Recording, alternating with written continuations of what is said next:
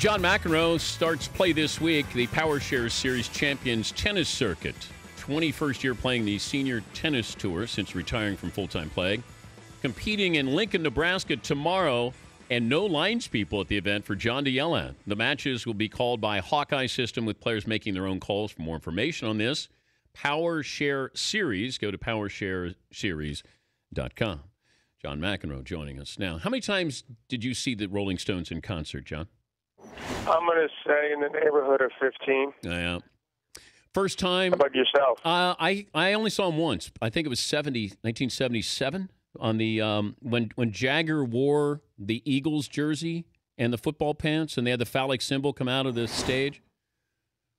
I don't know if you remember that. Well, they were going for it then. Keith was in a different frame of mind, I think, than he was most of the other times. Okay, if you in your prime as number one player in the world, or Keith Richards in his prime, we were debating who would we want to hang out with. I opted for Richards. Is that a bad choice? I'd have to agree with you on that one. I think he's an amazing person. He's got an incredible sense of humor, and he's an extremely smart individual. And he was a classic. I mean, it's hard pressed to not take Keith in that one. I got to give him a hands down win there. Yeah, but also the partying aspect. I'm going to have fun probably with both of you. Keith may take me to. You would have fun with both of us, but I think that he would absolutely bury pretty much anyone. Did you ever jam with Keith? Unfortunately, I was in hotel rooms and I was in, places where he'd be playing the guitar, but for some reason that I probably do understand, he never asked me to bring along my guitar. But John, he never heard you play Nirvana? I tried to send him a tape of the show that we did, but unfortunately it was sent back and was sent to the wrong address. Seton, and Keith Richards is listening right now. This is what he missed.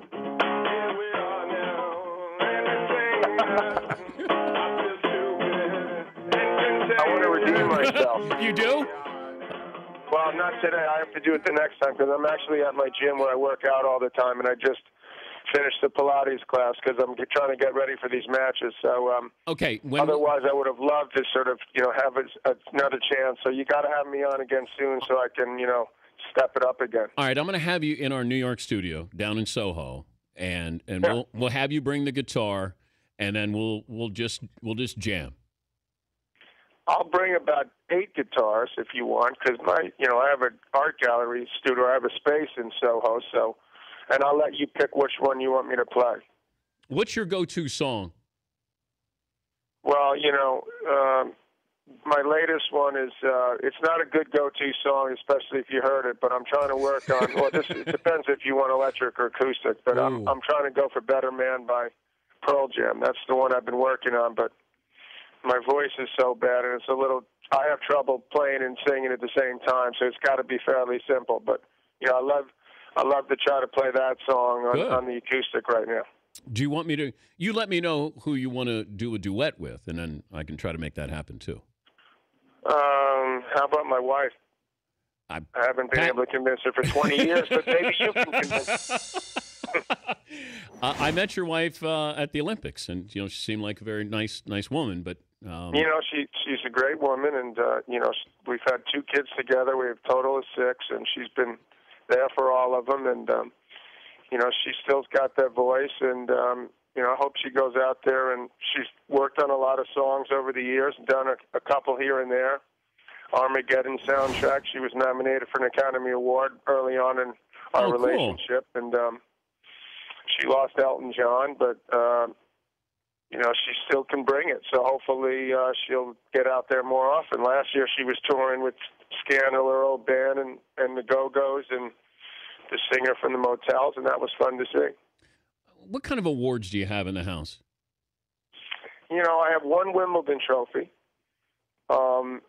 And Patty's got a couple of things. She was nominated for a Grammy for Sometimes Love, and there's not a whole lot of trophies. For a while, I was had a lot of seniors trophies that were out there, but I realized those were sort of boring, I guess, and getting a little old. So I sort of got rid of all of those. And I think deep down I appreciate a good piece of art more than I would a trophy. But I suppose in some case, I have a tennis academy that I've had for 5 years at Randall's Island, and I'm thinking of putting something together there, some type of trophy presentation to hopefully inspire the young kids to prove that someone from this area can actually make it big. That's cool. What art do you invest in now?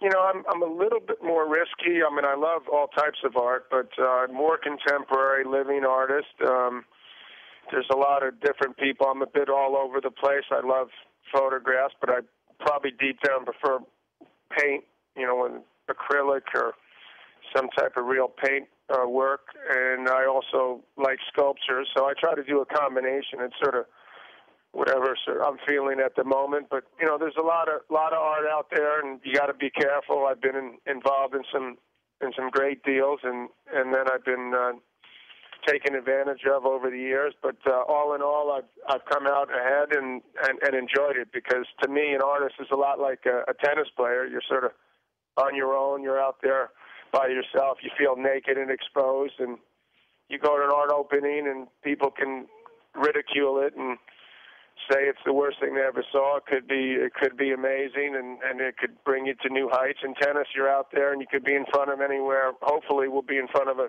few thousand people or more in the places on the Power Shares Tour, but you could be in front of 20,000 people and lay an egg and feel like you'd run away and hide, and you can't do that. So I have a lot of respect for artists for even going out and attempting to do what they do, and it's brought me a lot of pleasure over the years. I've been collecting since my old buddy Vitas Gerulaitis took me around when I was 20 years old, and he started bringing me to Soho and bringing me to places like CBGB's, but also art galleries. So I had a hell of a mentor in Vitas when I was growing up. Did you see the Ramones at CBGB's or anybody interesting? Unfortunately, I was a little bit late for that. I was 18 years old in '77, and that was already sort of happening, and I sort of missed out on them. I guess the earliest I got of a punk band was probably 79, The Clash in London.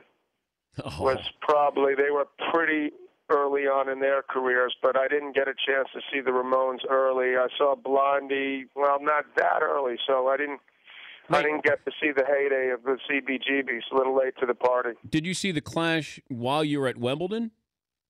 Yep. Oh man. Yeah, that was inspiring. And I was at the time I was sort of being called like sort of the punk of tennis, and sort of comparing me to some of those type of bands, which I found rather humorous. But I guess the Clash are the real deal, and I never saw the Sex Pistols, although I've gotten to know Steve Jones over the year through some mutual friends, and that's cool. Those guys brought it. These guys are really crazy. And in that time in London in the 70s, you walk down like King's Road, which is sort of their version of the Village in a way, I suppose.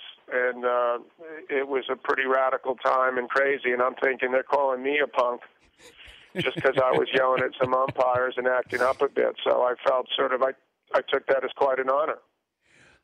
Was your behavior inspired at all by them, or is that just a kind of a coincidence, or we're trying to tie the two together?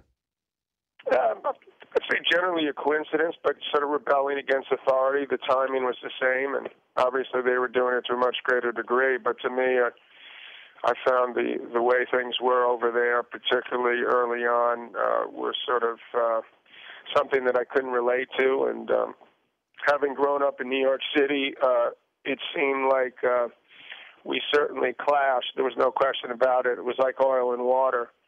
And I didn't understand that they would, behave the way they did and act the way they did and have the traditions seem so important. But I've learned that some of those traditions are important for any sport. So I've realized that some of it was good. And I think at the same time, they learned that some of what I was about was good also, that what I was pushing for and sort of trying to bring to the table was something that the sport still needs. We still should be looked at someday the same way other sports are, not some elitist sport where it's the 1% play. And that's been a battle that's been ongoing for the 35, 36 years I've been around tennis, and continues to be one now. Which is another reason why I've opened up this tennis academy, because I believe that American tennis, particularly men's, I mean, obviously Serena Williams is the greatest female player that has ever lived in my book, and she's still out there at number one. But in the men's side, we have, at the moment, we don't have a single player in the top 20. So we've become spoiled and expected it over the years. We did have a lot of great champions, but now I think the sport is becoming more of an afterthought than it should be, because I think it's a great game, and we got to bring in more to the masses. We got to give more people the opportunity to play it, and we haven't done a good job of that at all. Better chance for the Knicks to win a championship one day, or a male American to? Well, when you say one day, how much time? What's the time frame on that? I'll give you 5 years. 5 years, I would say right now that we have a better chance right now of American winning a U.S. Open or Wimbledon title.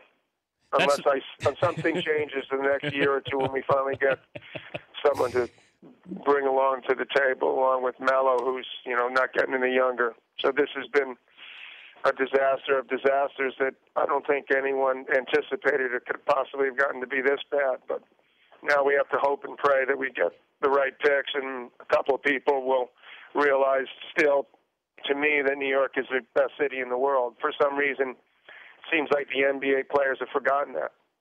He's John McEnroe. You can see him in Lincoln, Nebraska tomorrow. No lines people at the event. The match called by Hawkeye System with players making their own calls. More information on the Power Shares Series. Go to PowerSharesSeries.com. Would you have been in favor of replay when you were number one in the world? Absolutely. I would have found someone else to yell at. We would have gone at it even more, Connors and I. I mean, I think this idea, I've been pushing this idea for the last couple of years. And if you want to make tennis more exciting, I guarantee you that if the main tour did this, had the players call their own lines, you'd see a lot more going on and a lot more excitement. There'd be more crowd participation. The players would be yelling at each other more, thinking they're cheating. You'd have a replay system that could back up the calls or right the wrongs, and I would believe it would be unbelievable for the tour. I mean, we need to try things. Tennis doesn't change almost anything, and this sounds radical, but it's the rare sport where you could actually have a situation where you really don't need anyone except the players. I mean, there'll be a guy calling the score, and in the event of some unknown dispute, whether the ball bounces twice, for example, there might have to be an umpire there. Even that at some point could be the challenge system could take care of that. So I think it's going to be fun, and I'm looking forward. I hear Blake's, he cheats a lot, so I got to keep an eye on him. Safe travels. Have fun in Lincoln, Nebraska tomorrow. We'll get you in studio and bring your guitars. All right, Dan. Look forward to it. Thank you, John. That's John McEnroe.